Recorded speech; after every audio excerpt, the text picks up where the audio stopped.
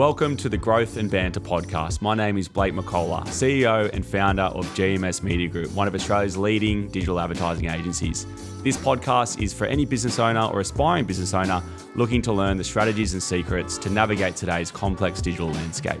Today, I'm joined by a good friend and business advisor, David Sawicki from Third Wave Ideas, and we're going to talk about what they don't teach you in business. Get ready because there's going to be lots of gold nuggets. Business is a broad term, as is entrepreneurship. What does it mean to you? What does business as a term? You know, you're doing lots of big deals, mergers, acquisitions. You know, you sort of. I'm a small fish compared to what you're dealing with, but we're sort of working together on a few things at the moment. But what does business mean to Mr. Sawicki? So you said you're a small fish. I like to enter into any conversation. Any business meeting. In fact, yesterday I was at this networking event and they said, can everyone introduce themselves? So I stood up and I said, well, I'm the dumbest person in the room to start with. Let's get that very clear. Everyone else comes into a room being super smart. Yeah. If you've ever been in a room with an investment banker, private equity, they'll probably never talk to me again if anyone watches this or listens to it. I'm sure they would. But at the end of the day, anyone who enters into a room knowing everything, they just don't. And really, when you walk into a room, you don't know anything. So the person who learns the most can give the most. And for me, business is about giving the most. It's about growing people. It's about growing companies. You can't grow companies without growing people. And I remember when the world was moving into a digital age and everyone went, well, it's going to be a lot less people and a lot less, no paper and all of that. But the reality is you're always going to have people and you're always going to have issues. And the more you learn, the more you can give and the more people can grow. So to me, business is not about profit.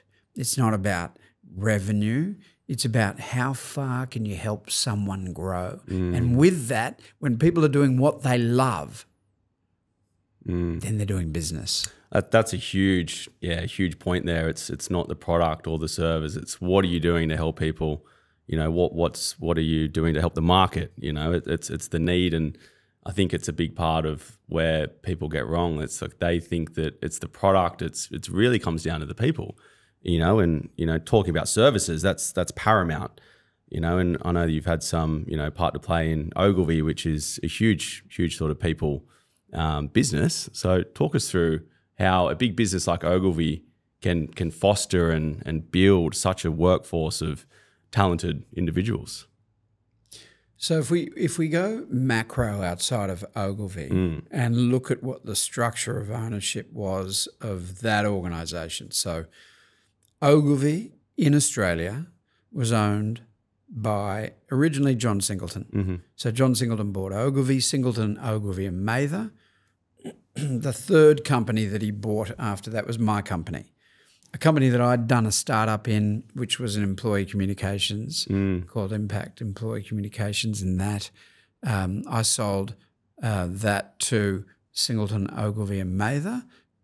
Before STW was started, and I'll give you the chronology. And then I the other half to a bloke out of London called Sir Martin Sorrell, WPP. So there was WPP involved, there was Singleton, Ogilvy and Mather involved, and then we decided down the track, once we'd done that deal, and that deal's a podcast in itself. Yeah. I mean, working with people like that, learning things from the best and the toughest and the most ruthless people that I'd ever met in my life. I was so fearful. And doing our DD around joining swimming with sharks. you know, what's a level up from sharks? I mean, there's I saw something on Instagram yesterday about the speed of marine animals. And there's an animal that just goes at 152 kilometres an hour in the ocean. I think they're that. It's a black sailfish. So I think we're dealing with black sailfishes there, and sharks they do 52 kilometres an hour at top speed. Wow. So you really you've got to learn a lot fast. You got to deal with fear. And by the way, there's not a day that I don't wake up anxious or scared. And that's in the morning, and then what I do during the day helps me sleep at night because I drive everything forward. That's sort of my mentality. So STW, WPP, and Ogilvy was a big part of that. And we grew from 300 people to 4,500 people with 90 acquisitions. So crazy. We learned something. And what do you think's been, aside from that first sale that you had with your business, and that's phenomenal, what's been sort of your biggest and most sort of favourite success that you've had, do you think? It's a really good question. And it doesn't have to be about selling a business, by the way. No, my greatest, I judge success on you're as happy as your unhappiest child. Yeah. And I've grown 2 daughters who are remarkable, both of them. One's in media and advertising. Okay. And the other one is in 3rd year marine biology. Oh, wow. And has taken my passion of surfing into her environment and her expression of what the ocean means for her in marine biology. So one's gone down the business path, the other one's gone down your hobby, your surfing path. Yeah, that's right. But interesting, the juxtaposition of that is that the one who's a marine biologist is quite business oriented. Okay. But the one who's media and advertising, she's actually a deep creative. She's a deep thinker, and she does get business, but she's into the ideas. Okay. And how does that actually manifest in every channel in everyone's brain, and what's the big idea that everyone's going to centrally move around in a contemporary world that we live in. So she's going to be the visionary. She is. She is. Wow. So what do you think they're like? What's the path for them? They're just finished university, or the older one has finished media and advertising, and the young one's doing 3rd year marine biology. But that's my determinant of success. Not that I just, it really comes down when you have children, when they're happy, you're having a good day. And any good parent knows that. Any bad parent, they think differently. Yeah. My daughters they're driven, they're focused, and they're just good humans. And to me, that's success. Yeah, absolutely. Business, what is success in business? The amount of people that I have grown and helped grow, that's success. The amount of companies that I've seen grow under my stewardship and my assistance and my love and their love. I mean, it's. I like to think that in the old days you had to be tough, you had to be ruthless, you had to be. They always used to say you had to fail 5 times, but I just think that's bullshit. You don't. You've got to fail a lot, because if you're not failing a lot, you're not trying anything. You're not learning. So that's fine, but you don't have to fail in business to succeed. You've got to be a good person. You've got to think about other humans, and you can do things nicely. I've seen things not done nicely. I don't work that way. Yeah. I don't care what it is. I choose people to work with that I love, so that I get up every day and I go, I can't wait to see John today, or I can't wait to see Dana, or I can't. I don't even think I work. I just live. It's life. It's living, mate. It's. I mean, this is fun. This is work. This is exactly. Can we get paid to do this? I'll do this every day. I love this. I love working with people that listen and look into my eyes, and I can look into theirs and go, I see the pain that you have every day. I see the challenges. I feel the challenges. When you go home with pain, I go home with pain. And it'd be nice if I didn't, but that's what happens. It's not all glitz and glam, and that's exactly how we met. You know, we've been sort of working together for a year now, and we're working on some pretty big things this year. And part of that is to level up. And you know, you've shared a lot of wisdom, and I can see, you know, the life and the journey you've had, you know, and being able to share that to others has been, you know, awesome to sort of witness. But in terms of like leveling up, and, you know, you mentioned that first acquisition you did in business, you know, that would have taken a fair bit of hustle, fair bit of grind to get those big whale clients, you know, to start leveling up and attracting the big players, you know, and you know, getting a business to a point where a business like Ogilvy would even look at you. What's the methodology around, you know, putting yourself in a position to get the big guys on board? Yeah. From any industry point of view, you know, because this relates to service businesses, you know, products, anything. Sure. Don't ever sit with protocol. Okay. Right. You got to do things others won't do. You got to go to places that others never go, and you got to talk to people you would never meet. I've made a practice, and still today, where I'm at, just yesterday, as I mentioned before, I was doing a networking event called Networking in Nature at the Botanical Gardens at 7 a.m. Who does that? I do. Why? Because I met a stack of people I never would have met. And when I went into STW, call it Ogilvy at the time, there were 7 guys and 1 woman. They were the mafia of Ogilvy in Australia. I had to make friends and win each one of them over, not by holding my hand out and going, what can you do for me? But by thinking in my head, getting to know them and understanding what they needed. Now, I didn't give a stuff about what I was selling, but I was going to deliver them what they needed faster, better, smarter than anyone else. And I did that. And to this day, those 7 people, you know who you are. You may be listening to this. Well, one has passed away, and he was a beautiful guy. He actually started Are You OK Day. Oh, wow. Actually, okay. Gavin Larkin, gorgeous guy.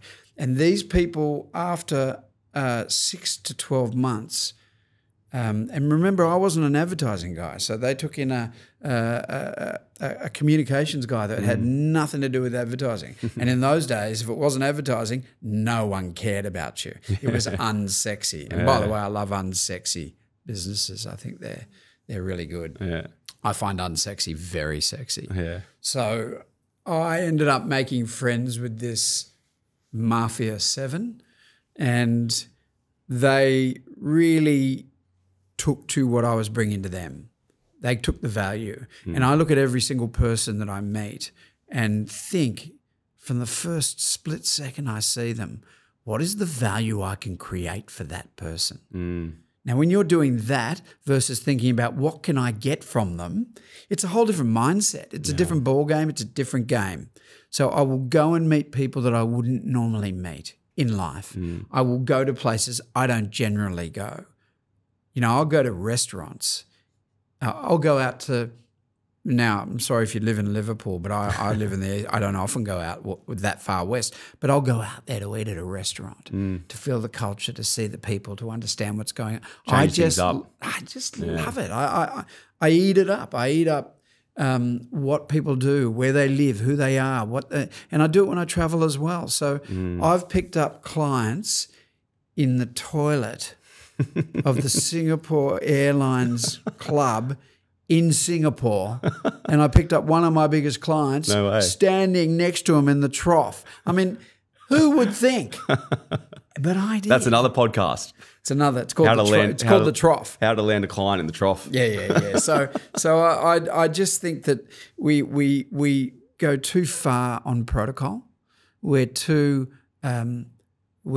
scared to do different things. Yeah, and I think that's like, I'm a big believer in straying from comfort. You know, if I'm in a position where I'm sort of doing the same thing every day or even every week, you know, business is just plodding along and not really growing, I get anxious. Like, it actually gives me anxiety.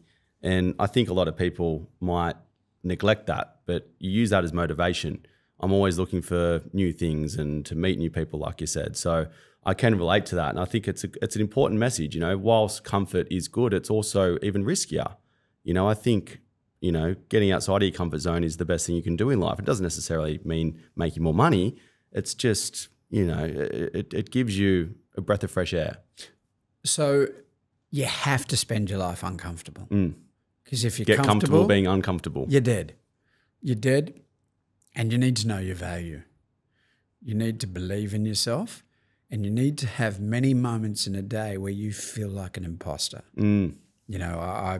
You can all go in and watch Mike Cannon-Brookes's the imposter syndrome talk. Imposter syndrome. Yeah, that's a good one. But it's, if you don't feel imposter syndrome, you're actually not going hard enough. And I think it's very valid. Mike Cannon-Brookes didn't come up with it. He articulated it well. He did. I just think we feel it every day. There'll be days when I'm driving and I feel like a king or a queen, whatever, diversity. But there'll be days when I'm driving the same car and I feel like an absolute failure. Yeah. Like I shouldn't even be advising people. I shouldn't be helping people. Yeah. I shouldn't, but when your heart's in the right place, you're going to have those swings and roundabouts. We're all human. On emotions. And if you're not having good swings and roundabouts, a lot of them, you're not going hard enough. It's the same as the failing. You've got to feel all elements. You've got to know what a bad day is to feel a good day. And every time you have a good day, you're going to have a bad one. We've never done our biggest deal and we haven't done our smallest deal. As Dr. John DeMartini used to say, he was a personal development coach we used to market before I started the agency back in the day, and he's a big believer of universal laws, balancing your life and not striving for happiness, but more so being content, because without happiness, you need sadness. So kind of one without the other, in other words. And I think if you spend a lot of your time thinking about other people's happiness as well, and that's part of helping people grow, your happiness comes with it. It's the same as them doing something they love. Profit, revenue, profit, all comes with it. Yeah, absolutely. So changing pace, let's talk about, you're an avid surfer. You're still shredding. How integral do you think that is for your well-being, your life, and just, talk us through what surfing, brings to your life? Because a lot of people, I think another thing as well in business is that I don't think people have enough activities outside of work and family, talk us through what surfing does with you. So I started surfing when I was 7 and it's a beautiful time to surf. And even though Ogilvy had the KFC account and still do, I started my whole surfing career by my father buying a bucket of chicken, right? So in those days, and I've been trying to get KFC to bring back the foamy, right? So in those days when you bought a bucket of chicken, you got what was a chunk of foam called the KFC foamy. And everyone from Shane Horan to you name it, all the great old surfers that were the stars in those days, we all started on KFC foamies. Yeah. And you would go out for a paddle at Bondi, and I'm a Bondi boy, so born and pretty well bred down there, and you would go out, paddle out on your foamy, and you'd have no skin left on your stomach. And in winter, I remember you'd wear a football jumper. Like, what were we thinking? A football jumper, because it's made of wool. You'd wear that into the water. No wetsuits. A wetsuit wasn't thought of. There were no leg ropes, wetsuits, none of that. No sunscreen either? No sunscreen. Man, I used to burn. And, the people that laugh and make so much money off me is one of my great friends that I went to school with, brilliant dermatologist. Guy called Dr. Rob Rosen. Okay. He's making a lot of money out of me because every 3 months I need to get checked now. But, you've got to have regular checks. But my surfing days were raw.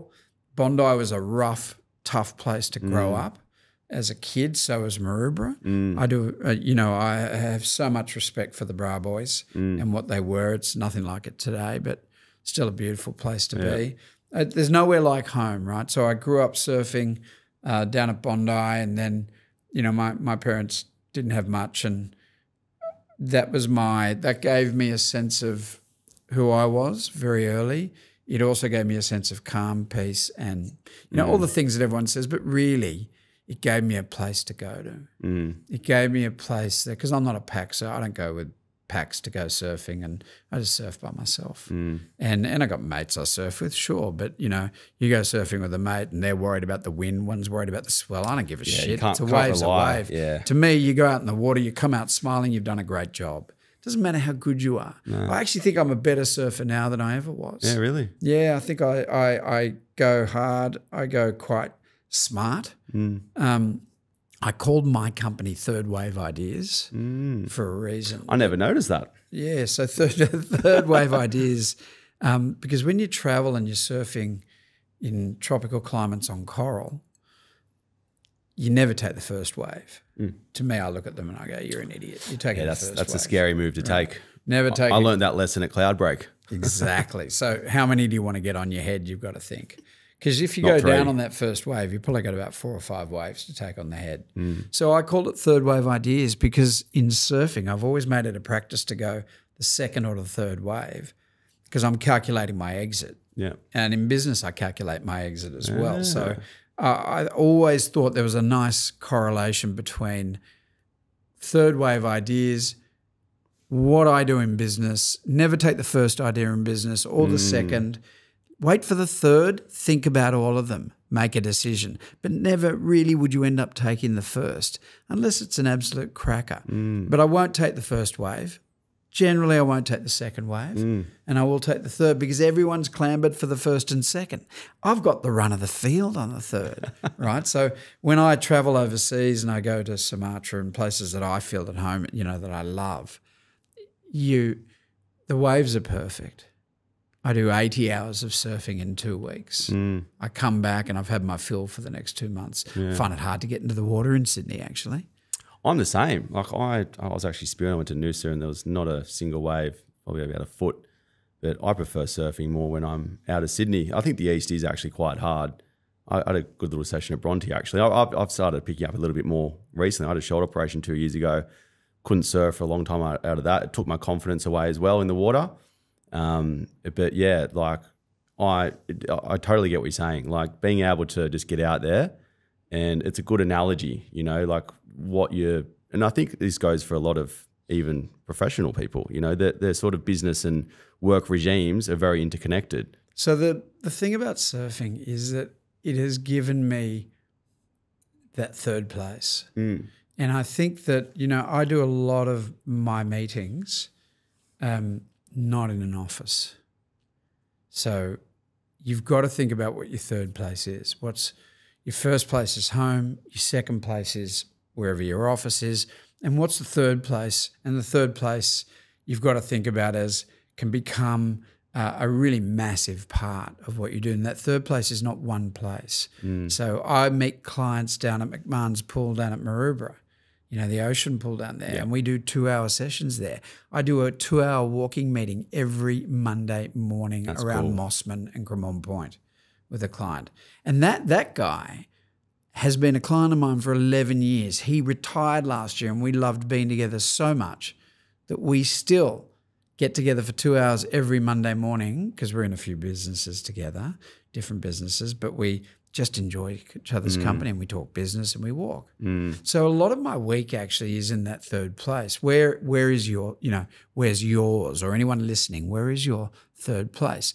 Surfing has given me a life of no depression, of very little anxiety. You got to have some anxiety. If you don't have any anxiety, what the hell are you doing? You got not trying hard enough. You've got to every morning, as I mentioned before, you wake up anxious. But it's given me that place to go to, and strangely, even though I'm born and bred Bondi, the place I do go to when I need solace, when I need to get away, is Maroubra. I just love it there. It's my little spiritual home. Yeah, that's awesome. And it doesn't have to be surfing too, right? I think it's just good to have something outside of it, some sort of hobby, like it's just, there's too many people I think that just don't do it. Don't do anything. I don't understand people that don't have a deep passion in something. It doesn't matter what it is. It doesn't matter if you play chess. Yeah. It doesn't matter if you play bridge. It just doesn't matter. But I don't understand people that don't have that. I think people probably think that they're not good at anything, but you don't have to be the best at something to do it, you know? I think if it gives you joy, and I think fair enough, if you're playing golf and you shit at it, it's frustrating, but, you know, just keep at it and you don't have to be great, so long as it just is a vice to peel away from the 9 to 5. It's this feeling great at it thing that people think they've got to strive and be the best. No, you've got to be passionate. And I don't understand people that don't have a passion. I don't get it. It doesn't resonate with me. And I can't work with people that don't have a passion in something outside of what they're doing at work because it's my driving force. It's my, if I don't do it for 2 weeks, I feel ill. I've got to go but I don't need to do it every day. Yeah. But I need to always ground myself in that. Yeah. That's since I was 7 years old. So I've never had any, that's been my main thing. I'm not into driving fast cars. I'm not into, you know, a whole range of things that other people, this is my thing, right? But what's your thing? Yeah. Yeah. And for those of you who are listening, what's your thing? Yeah. Is it fishing? But it's not just saying I go fishing once every 6 months. It's what's your deep passion? Yeah. And what are you doing about it? I've got an obsession, a really big obsession around massive swells. And I've had 2 police rescues. Scare the shit out of me. Yeah, they scare the shit out of me, and that's my obsession with it, right? Yeah. So Nazare, Mavericks, not riding them because my lung capacity couldn't do it. I don't have that skill base, but I'm in awe of the people that do have that skill base, and I'm in awe of the power and the energy of the ocean when it gets well, I shouldn't say the ocean, it's actually the world, because the energy, if you've ever stared and looked at an ocean and a wave, as much as I have, and gone, what the hell is that? It's a medium of water with a bunch of energy moving through. And if you look at it from a drone, which we have access to look at now, it's a line of energy going across the ocean. I mean, it's just a strange thing. I mean, who really thinks so? I think about that stuff. Magical.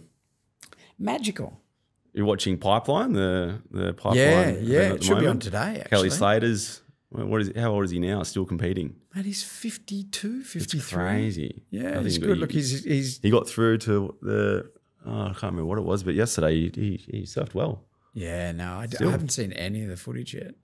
I've stood at Pipe. It's a really scary one. It looks scary. Even watching it, it wasn't massive. No. Yesterday watching it on YouTube, it's you could tell when people were getting wiped out, just that sort of whitewater area, people were just getting smashed. And it's almost like a shore break. Yeah, and if you've ever surfed North Shore of Hawaii, it's all lava. A lot of it's lava. Yeah. It's not coral. And it's lava, and lava's thick, scary, and cavernous. That's why they're introducing helmets. Well, they've introduced helmets 20 years ago. They're now starting to think about using them. Yeah, it's starting to be cool. Because I lived in Whistler. I snowboarded for a whole season when I was 20, 21, straight out of uni. When I finished at UTS, went straight to Whistler, lived there for the season. I got a helmet straight away. They sort of had the helmets that sort of looked like a bit of a hat, so they made them cool. And then it was sort of coming in, but I think, 14 years almost later, I've not been back, but I'm hearing that everybody's wearing helmets now on the slopes. Yeah. And it's starting to come into surfing. You're crazy if you don't. If you're riding a wave that will compromise your health. Yeah, that's right. On a wrong form. And that's what happened with Owen. Owen Wright, so that's exactly what happened. Yeah, that's what the book's that was about. in Fiji, I think. Or was it Chopo? It was probably Chopo, Tahiti or something. But brain damage, you don't think about it until it's happened. It happens fast. I wear a helmet on super shallow reefs overseas. Yeah, do you? Yeah, okay. I always have. Yeah. Just because it's probably not going to help you that much, but it's a little bit of help to not split your scalp. Yeah, scary stuff. Yeah. So we've talked about, what it takes to get a whale client, surfing being integral, or any hobby for that matter, running a business, and not even running a business, just living life. the one analogy that you've shared with me that I've actually passed to some friends and they've resonated really well with it, is having a SWAT team in life. And I think that it's such a great analogy, but I'm not going to explain it because you explain it really well. Talk us through the SWAT team analogy. So let's think about what a SWAT team is, and most of you would have watched some form of television around SWAT teams, police SWAT teams, where there's a heavy situation on. It's a special bunch of people that come in and they're all come out of this truck going hut, hut, hut, hut, hut, around the situation, and they handle the situation. Yeah. So I've always looked at that and thought, that's funny. You know what? When I look at my life, I see that what I've done is you got to have a bunch of people around you that can help you, that are professional, right? And people that know what they're doing. You can't talk to friends about a lot of things that are going on. Otherwise, you're going to spend a lot of time in places you don't really want to go with your friends. So I thought the idea of the SWAT team around a major incident situation, whether it's in a hospital, on a street, in a bank, or whatever, I've watched all different teams and they're remarkable the way they work. So I realized that naturally in my life, I started putting together people around me that when, and I like to think about it, think about the milestones in your life: births, deaths, marriages, divorces, relationships, right? Business, personal. This doesn't cross into business. Everything to me is life. It's like you said, it's 24/7, right? So I put a SWAT team around me that naturally, and I realized it was a SWAT team when I went, geez, I had my osteopath, I had my psychiatrist, I had my masseuse, I had my acupuncturist, I had my, I can't talk about that one, but I had, I had 5 people that I used when I was in a situation. Yeah. And they all came out of this van, hut, hut, hut, hut, hut, hut, around me, and I called it when I needed it. And it's a resource base that most people don't think about. And if you don't have your SWAT team, who's supporting you? Now, it's not your wife, and it's not your, I don't include personal friends in that for a reason. They're friends. They're there for a range of different reasons. The SWAT team is paid by you to be there and come out of the truck when you need it. Yeah, it's such a good way to look at life. Like, and when you break it down, like I even listed it, I documented it in my project management system, and I've got like a personal one. And then I've gone as far as then documenting all the partners that help us in business. We've got our clients and our team, but all the other suppliers that we use outside of our team. When I put it down on paper, I'm like, wow, like, it starts to add up, and then you start to feel way more supportive, and it actually adds more power to your day-to-day as well, because you feel like you've got this backing behind you. And, from business to personal, I think everybody should not neglect that they've got people around them in one way or another. I've got the same person who cuts my hair. I got my hair cut this morning. I've had probably for 10 years, as simple as that. Just having those people to go to that can tap into different areas of your life. And yeah, I think like there's a independence is one thing, but no one is really fully independent, and you can't do it on your own. I want to know how they cut your hair so well that you always look so good. It's genetics. Yeah. I mean, if you look at my hair today, it's a disaster. It looks good. I like it. It's all over the shop. But your hair always looks perfect. So that part of your SWAT team's good. It's definitely not as thick as it used to be. What you said about documenting your SWAT team, clever. If everyone listening does actually document your SWAT team that you pay, not that is there because they love you or whatever. These people love you, but they are paid to look after the element that they're looking after. They are a specialist in your treatment, in your feeling good, in your wellness, in the way that you operate. My SWAT team is massively important. And they'll call in every so often, right? But I'll say, you know what? There's nothing on that I need this for right now. But you better believe it, when something hits the fan in one of those key areas, on the phone, right, everyone, get ready. We got a situation happening. I treat it that way.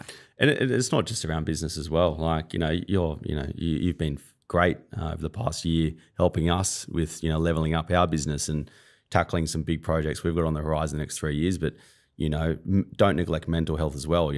A performance coach is sometimes necessary. A personal trainer, surfing coach even, whatever hobby you're doing, golfing coach. There's so many different elements in life that it's everyone's done it before. It's quite rare to think that, you're the first one doing it. So why not tap into skill sets of other people that you can learn from quicker? It's an expedited path. Think of it as your SWAT team. That's it. Note them down, have them on speed dial. 100%, totally agree. So aside from, we've gone into some highlights, namely your two daughters. You can't have highlights without lowlights. What's been some of the biggest challenges or biggest challenge you've had in life, do you think?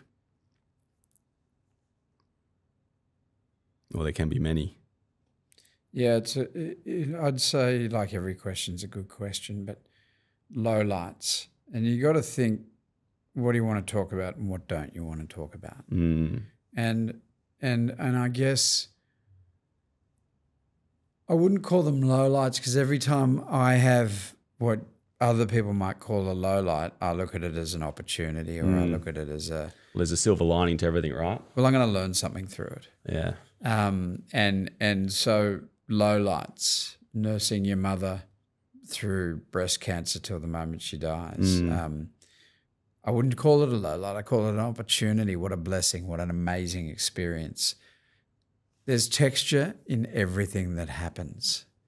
And as I'm talking, I'm trying to think of some experiences for you to share with that. And it's not being a stupid young teenager and throwing an apple core at some other school children while I was on my P's and crashing that car on New South Head Road, and then, we all do that's dumb not shit a low when we're light young. actually, but that's just one example. There's so many, in terms of low lights, gosh, thinking of one, what is one that I go, one was, deals always come very close. A deal, most people think you sign a heads of agreement, you got a deal. Well, you're so far from a deal till the money's in the bank. Yeah. It's all about the money being in the bank. So true. And I'll never forget, there was one moment in my history where my business partner and I, and he'll be listening to this, he'll know that moment.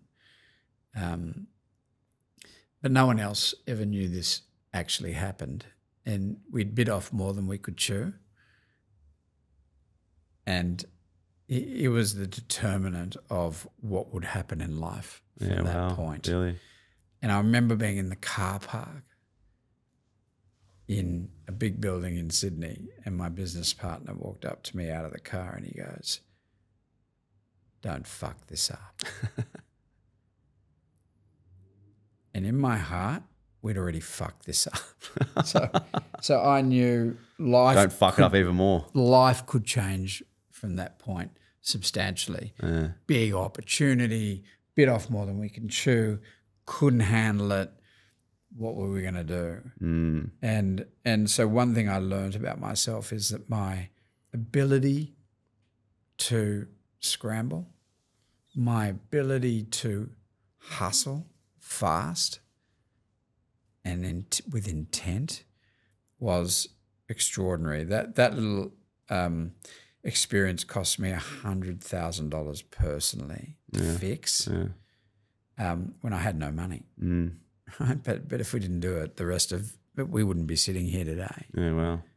But it ended up being the biggest thing. And that person that I actually went and hired to help paid the money to. Wow. Became my general manager for 8 years. Okay, wow. So there's things you learn. So everything that's a low light is not necessarily, it might seem like a low light, but it's going to end up being a highlight if you hustle and scramble well. Yeah. And that's a good thing as well. Like you're going to have lowlights every day from a micro level. And of course there's bigger lowlights in life that everyone's going to go through. But yeah, learning from them is so key. And waking up that next day and not getting bogged down, because if it's building up in your head and you're not dealing with it, you're not learning from it, it's just going to, life will crush you. You got to survive. You have to. But a lot don't. Yes. And look, remember, if everyone was the same and everyone was good, the competition would be fierce, right? And it's only getting fiercer. But it's not hard to get ahead of the pack. And it's the things that we've spoken about, some of them, that will take you there. And so when something not good comes in every day. I mean, there's a moment that every time I turn my phone on, look, it's a bit like ex-partner syndrome. Every time someone's ex-partner calls, what's the feeling in your body? Yeah, what's the mindset you've got? What's every cell doing? Yeah. And it's that ex-partner syndrome that comes into every moment or every second moment of your day. You've got to be prepared for. Yeah. I get it all the time. I mean, you can be on top of the pops. Wow, just did that deal, got this done, that person's on their way. And then out of left field comes this ballistic missile that you never saw coming. And who shot it? How did it happen?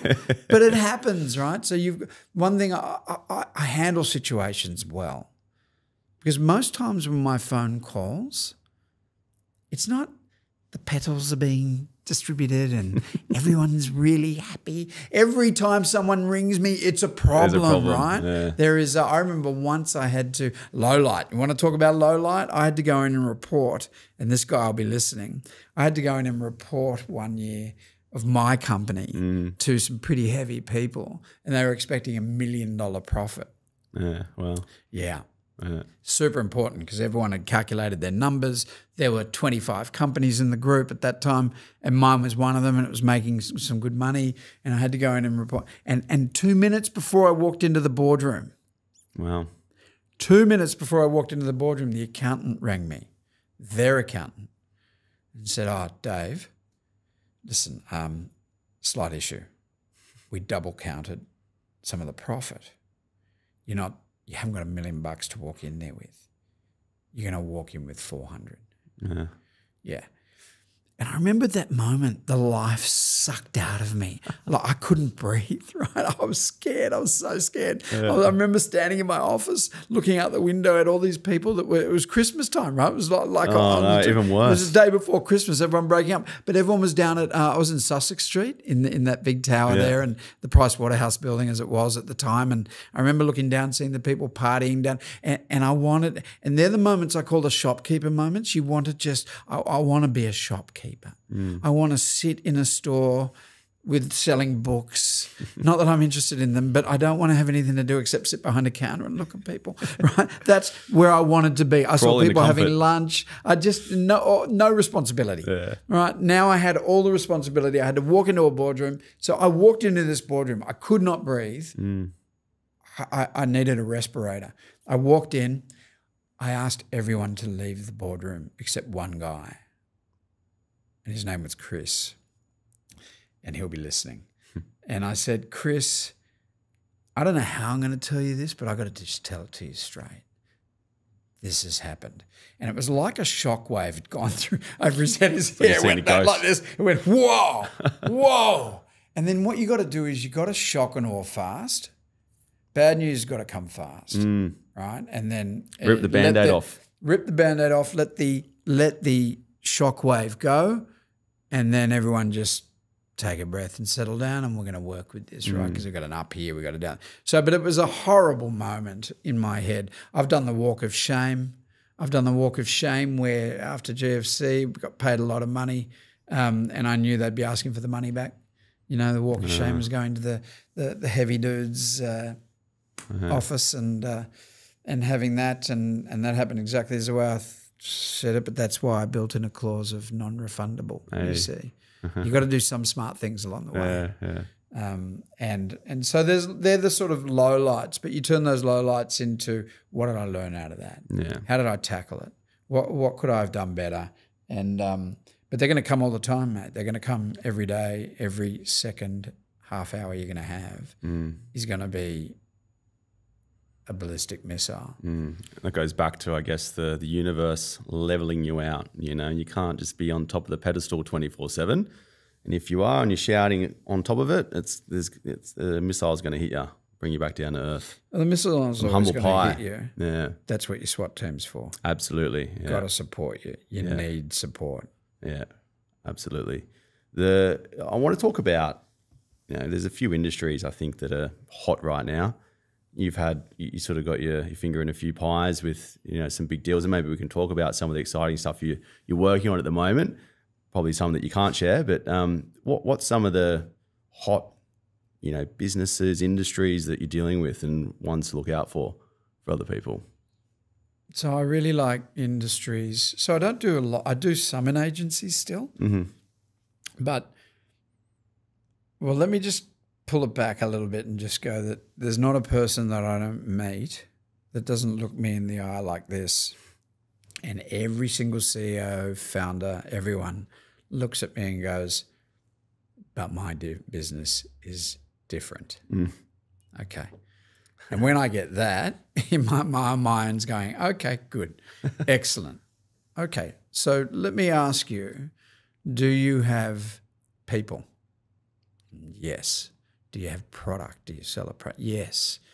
Do you have systems and processes? Yes.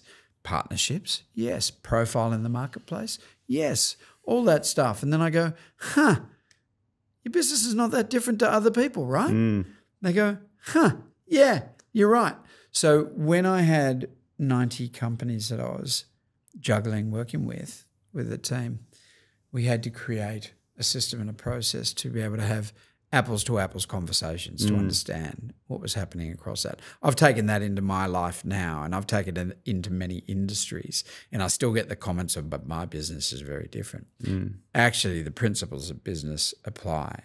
And there was a guy who once said to me, here's a low light for you. So there was a guy who once said to me, I remember 35 years ago, so I was in hotels before I started my agency, and 15 years with the biggest group in this part of the world. And I remember thinking to myself, I really want to get into real estate because I reckon I'm pretty good. Like I could sell real estate. And I've always loved the idea, except, I thought I could change it up a bit. Like you don't have to walk into a bathroom and go, this is the bathroom. You could just actually present a place like John McGrath did and change the game. I thought, I wanted to get into real estate. I remember I went to see a guy who was a big dude in advertising. And I thought, I'll do that or I'll go into advertising. I thought it's quite fun. I could be a suit. I could really do it quite well.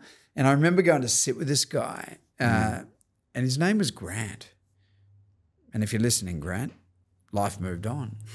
And I still ask after him with other people. And it's sort of quite funny because he said to me, mate, you can't move industries. That's just a crazy idea. Why would you do that? You just can't do it. And I remember walking away from that meeting. It was in Neutral Bay. And I walked away because I never give up, right? I go and meet so many people doing many things. If the garage door's open, I'll walk into it because I want to see who's in there and what they're doing, right? Because I'm curious. That's the other thing. We need to talk about curiosity after. I've seen that. That skill. So I just love any industry. And I've really enjoyed spaces like the NDIS. I like industries that help other people. So I got into helping in dementia, NDIS. I got into helping in aged care placement and coordination.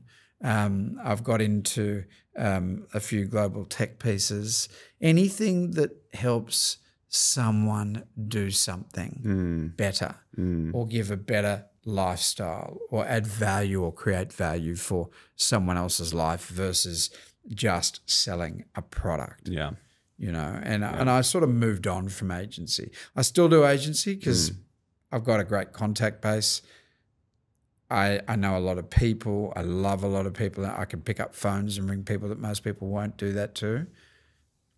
So I still do some agency work, but I really love sectors. You would have thought I would have drifted into the surf area, and I did, and I lost some money on some surf stuff. But it's so the surf opportunities now are big capex, capital opportunities, the surf parks, the entertainment, the retail spaces. It's the big players are coming into that now. So there's no real opportunities in that world for me. So I really like businesses that help people do things, grow, live better, be better. And like a big part of, I think, what you've just mentioned then with having a good database within the agencies, you're a phenomenal networker, and I think with networking comes curiosity. So I'm a big believer in that as well. Like I feel I wouldn't be here today, and I still feel like I'm at the starting point of my career. I wouldn't be here if I didn't network and if I didn't open myself into situations to allow me to meet new people to then lead myself to new opportunities. So network is almost your net worth.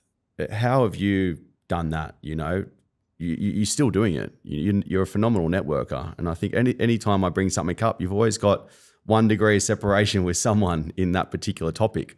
So what's the secret there? You said it. So Blake McCullough just said the term that is so important.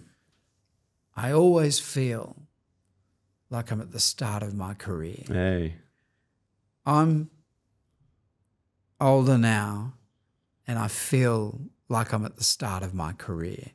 So I'd like everyone listening to actually know this is a Blake McCullough saying.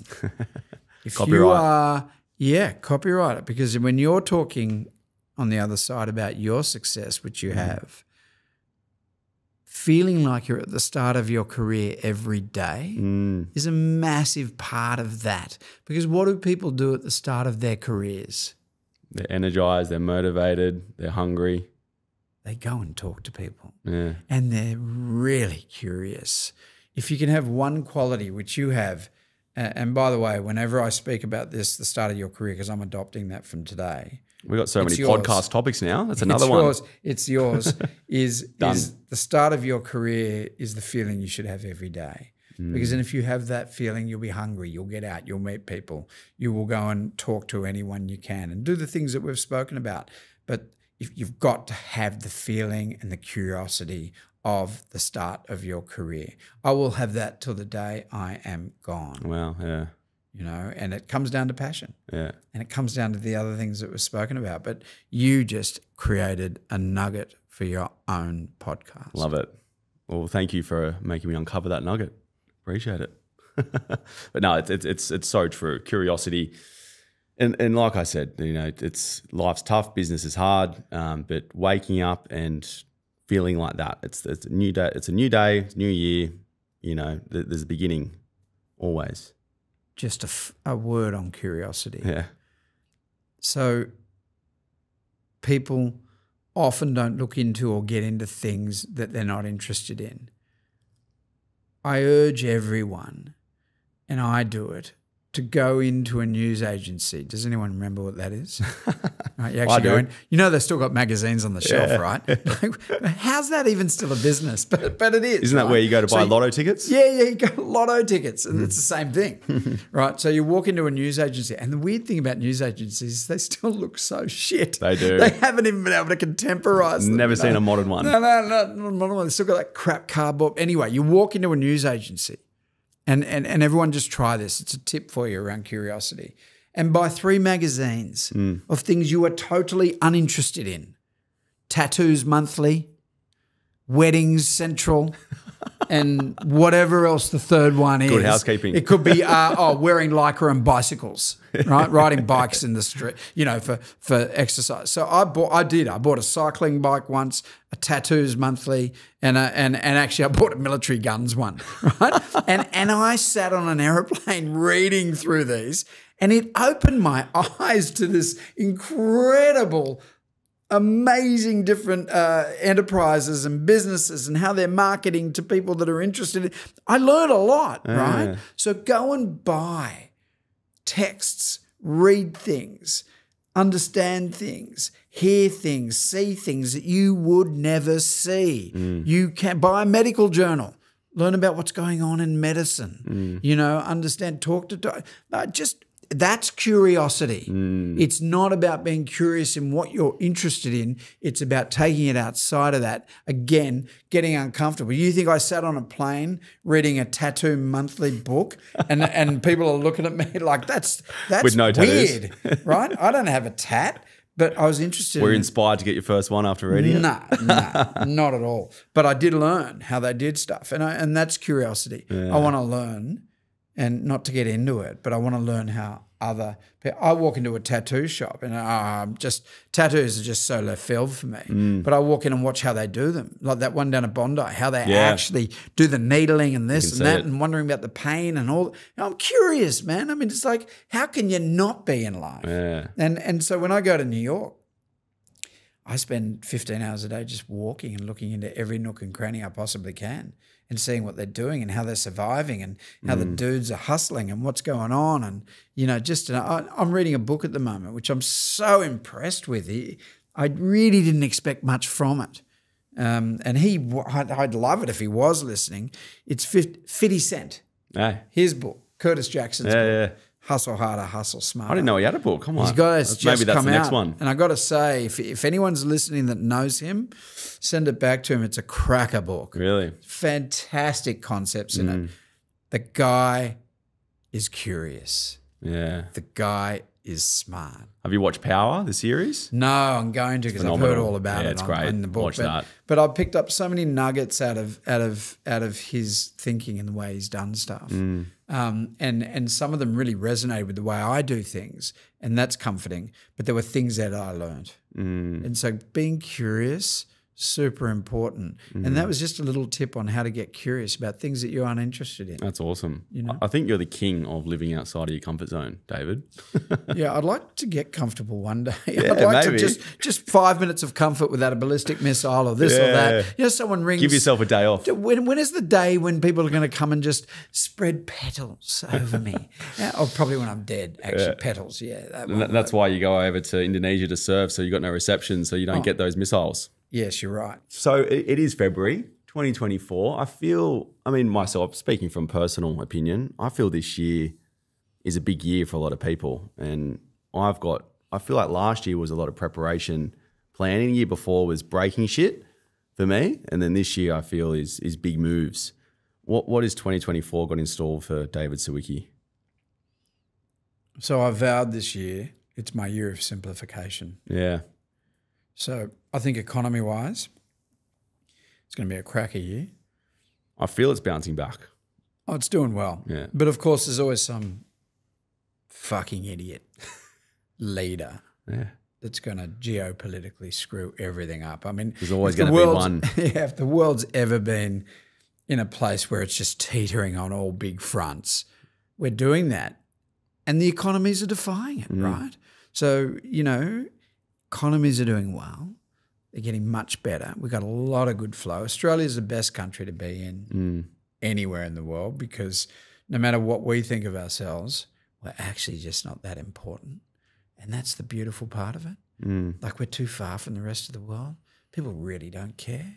And we've got our own little ecosystem. So isolated. Yeah, we follow the US and what they do, but we're so isolated. We're so far. We're not as important as we think we are.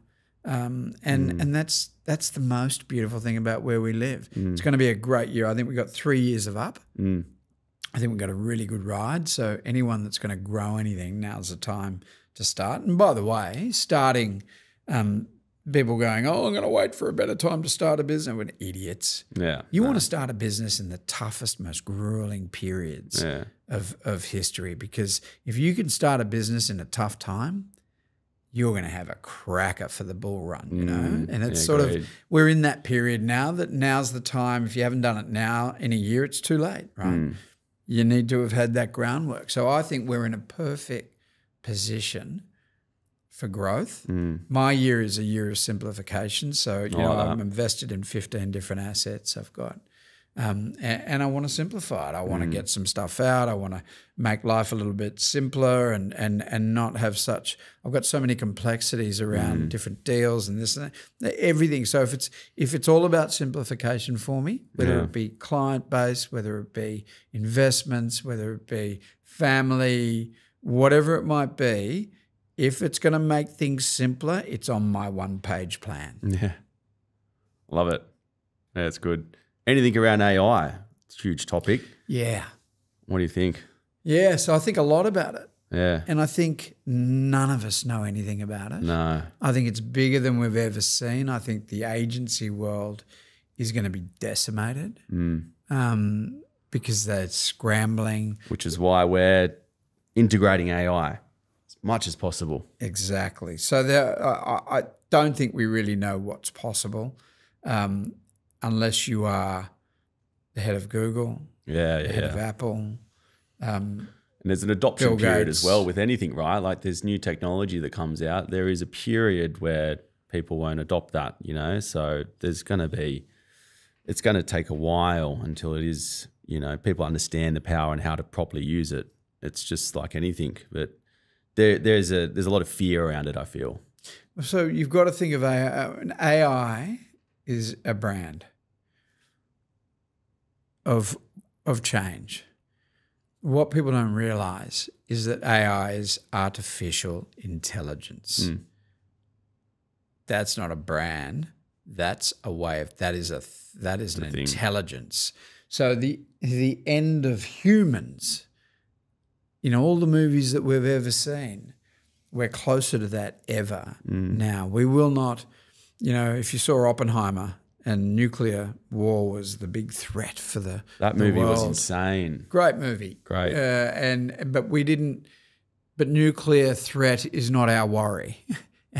After seeing the drone show at Circular Quay in Vivid, I then realised at that point that this is how humans are going to perish at some point, because when you see 2,000 drones moving in unison and you can't fight back and this and that, and you see what's happening around the world and the experiencing and defence forces with drones and really intelligence, and that's not even AI. I mean, that's got AI in it, but AI is intelligence. Well, it's machine learning, so anything that has a machine ability to learn is, Well, that's right. So if you think about yourself, and I do think about this stuff, right? So I think we are a set of bioalgorithms.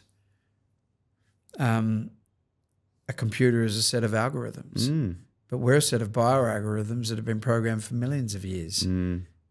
So at the end of the day, another set of algorithms can determine our life. Yeah, wow. And much more powerful than we can, and a lot smarter, faster. So, you know, when Google's had those two machines in its simplest form, two machines, they plugged them in together. They started communicating in a language that humans didn't understand. They had to pull them apart. There you go. That's AI. It's a scary thought. What it does to business and what it will do to people within business, you know, I'm very confident. In the old days, you always wanted your son or daughter to be a doctor, a lawyer, an accountant. That was something you were proud of. Today, they're not even jobs of the future, right? No. So if your kid wants to be a doctor, lawyer, and accountant, I mean, it's what a waste of time. In 10 to 20 years, everything legal will be AI. Yeah. It'll all be intelligence operated, even the courts, everything. There's precedents everywhere. Done. Accountancy, all AI. Medicine, mostly AI. Yeah. So humans have got to start looking at joy and doing things with their life that are not based around, I need to go and show that I'm busy. Yeah. Because you won't have a job. Yeah. You won't have a life. You're going to have to create your own life. Yeah. AI, intelligence, unknown at this point, only by a few of the power of it. ChatGPT is those powerful people giving us a little snippet of, gee, it can write a letter for you. Or can't it do creative? And everyone's scrambling around going, I'm going to create a creative agency that's AI or this or that. Man, we don't even know what's coming. No, we don't. Yeah. I certainly don't know what's coming, but I love change. Yeah. And I love disruption. And I think you need to embrace change. And that's another thing. I think the common threads with all the brands that we've worked with over the past decade is that they're on the forefront of technology. They love to try new things. They're constantly changing. They're measuring and testing. And I feel, AI will help us with the mundane tasks, so then we can think more creatively. I think that's, and it might think for us creatively down the track. Who knows? But I feel if we can remove some of the mundane tasks, I guarantee you most people will just be wasting their time every day doing shit they shouldn't do, you know, and getting more efficiency out of your time, because time is the one commodity we can't get back. Remember, most people are busy being busy. Busy being busy. Yeah. So on that note, someone said to me the other day, how many emails do you get a day? I said, oh, mate, let me just add it up. How many do you get? I said. They said, I get 300, at least 300 emails a day. Like a competition. Oh, and I said, I get 12. They said, you get what? Well, I've got spam weeded out, right? So I've got 12 clients. I need to fix my spam. I get 12 emails or texts a day. I can see it in one screen. If I can't see what's happening in one screen, that's a problem, right? I'm not busy being busy. I'm busy being super effective with people that I'm very targeted on what I got to do. I know what I have to do. There's no emails bounce back and forward. I'm doing my stuff. Yeah. You know, I don't need to be busy being busy. And one of the best keynotes I ever had was the head of Ogilvy in India at a big global Ogilvy conference. And he stood up and he was supposed to speak for an hour. And he got up and he held the lectern and he looked at everyone. There would have been 500 people in that room from around the world from Ogilvy in a place called Cochin, which is southern India. And he looked at us all and he said, stop being so busy being busy. And he walked off. And the next morning he actually opened the conference with about 2 hours on that. Wow. But that was his keynote at the dinner. Yeah. It was just great. It always stuck in my head. It's so true. That's phenomenal. And yeah, it's about, you know, being efficient and having a high performance life, and you have to streamline things. There's so many shiny objects and distractions out there. You got to be efficient. Yeah.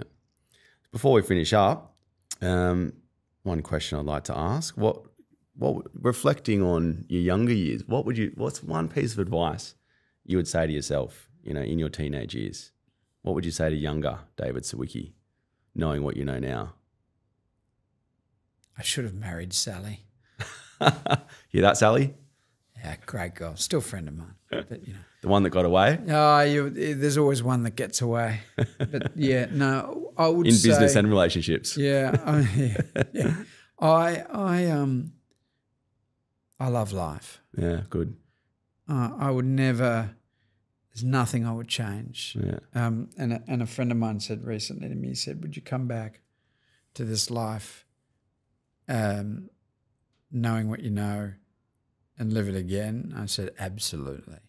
I can't get enough of it. My mother was like that. I'm like that. You do radiate life. I've seen that. But I love it. I love the high moments, and we spoke about low points. I mean, they're all textured moments, and I take them in. I feel them. I take hurt and feel it and let it go. I take things in and let them go. I feel real emotion and I let it go through me. I would say to myself, don't change a fucking thing. Love that. Live your life the way I've lived it, because it's been so good and I want to go it again. I don't want to leave. I hope I don't for a while, but I really love it. And I've learned so much, and I'm learning so much, and again, what's the nugget that Blake McCullough created today? Live like you're about to start your career every day. That's my advice to myself, which I've lived. Yeah, I love that. What advice do you commonly give, and what would you give to your daughters? I'm sure you give them advice every day. Yeah, I do, and I'm quite harsh. You have to be. Yeah, and they're quite appreciative of some of that.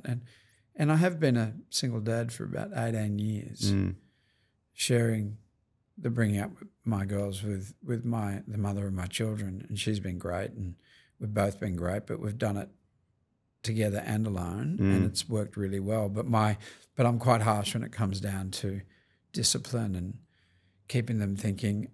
My advice has always been, and it's always the same, be super curious. Leave no stone unturned, and peek under every rock and look around every corner, and be a step ahead of every single person you look at. Not in a competitive way, uncompetitive. Be a step ahead in understanding how to create value for every human you come in contact with. Yeah, I love it. Get comfortable being uncomfortable. Yeah. Yeah. Yep. Stay true to that. Absolutely. Well, mate, thanks for your time. It's been a pleasure chatting with you. I'm looking forward to everything we're going to be doing in the future, near future. And I think the one thing that we haven't done yet is going for a surf together. Let's lock that in. We'll do that, but it's been super fun. Thank you for. I know when I say super fun, I don't mean the podcast. That's of course that's super fun. Goes without saying. But it's the time we've spent together. You know, I love seeing you. I love your Likewise. your hunger, your curiosity, your passion, and your posture in things. And your haircuts are always good. Thank you. Thank you, mate. Love ya. Cheers.